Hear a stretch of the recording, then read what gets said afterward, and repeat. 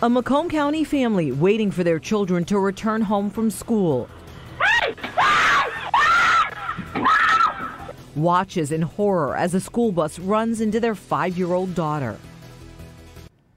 And tonight we're hearing from neighbors in Shelby Township who say they fear for their own children getting off the school bus. The Utica Community School District is responding to the concerns after that crash in a neighborhood near 21 Mile and Shaner. Priya Mann has reaction tonight. The bus is stopped here and the little girl is crossing. Her mom is standing on the front porch watching, and what happens next had the entire family running out toward this bus. A terrified mother fell in the snow trying to get to her daughter.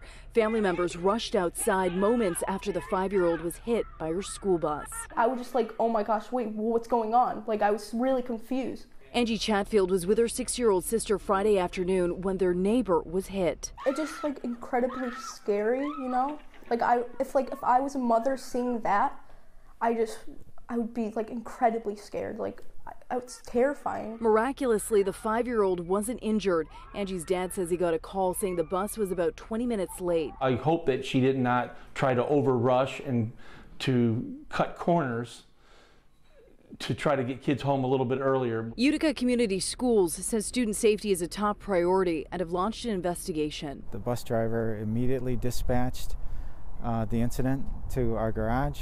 Emergency services were called.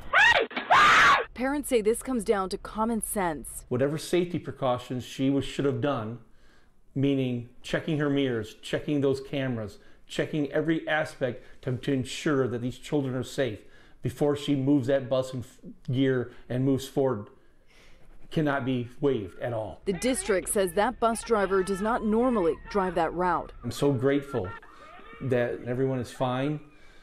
Again, we're going to stick together and make sure that this type of thing never happens again.